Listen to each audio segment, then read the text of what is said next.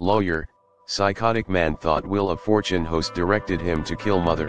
Akron, Ohio. An Ohio man who reportedly believed Wheel of Fortune host Pat Sajak instructed him to kill his elderly mother has been found not guilty by reason of insanity. The Akron Beacon Journal reports that a judge made the ruling Thursday in the murder case against 48-year-old Derrick Williams in his mother's beating death. Defense attorney Brian Pierce says the Williams believed he was getting messages from the TV game show when he heard his hometown mentioned. He thought Sajak was telling him to kill his mother when Sajak said, "Do it."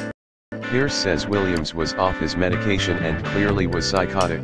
Williams' sister called 911 after discovering her mother's body in December 2016 and told dispatchers her brother was mentally ill and likely responsible.